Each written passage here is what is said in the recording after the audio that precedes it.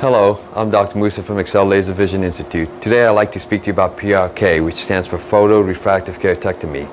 PRK is where an excimer laser is used to correct your vision for either nearsightedness or farsightedness with astigmatism, if you have that, by using the excimer laser to recontour the cornea.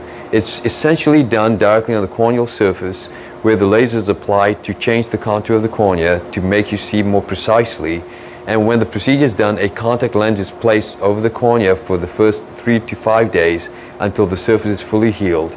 And at that point, the procedure is complete, your vision is restored, you're able to see as well as can be with laser refractive surgery, and you have new vision and eyesight because of the PRK procedure.